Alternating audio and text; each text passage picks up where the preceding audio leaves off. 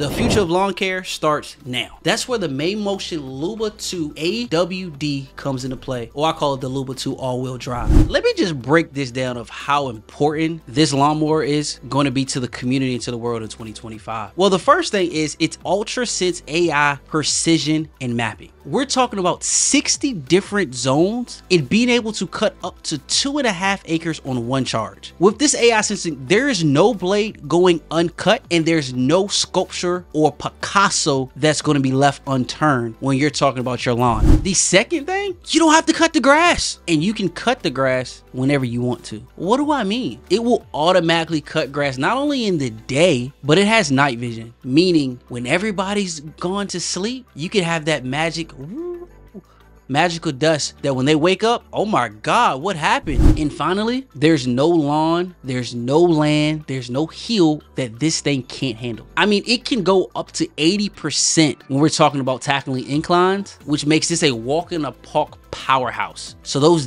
deep slopes that people are down with their basement, or for the simple, flat, beautiful land that you may have, this works for all yards, which means this is for everybody. Get you one in 2025.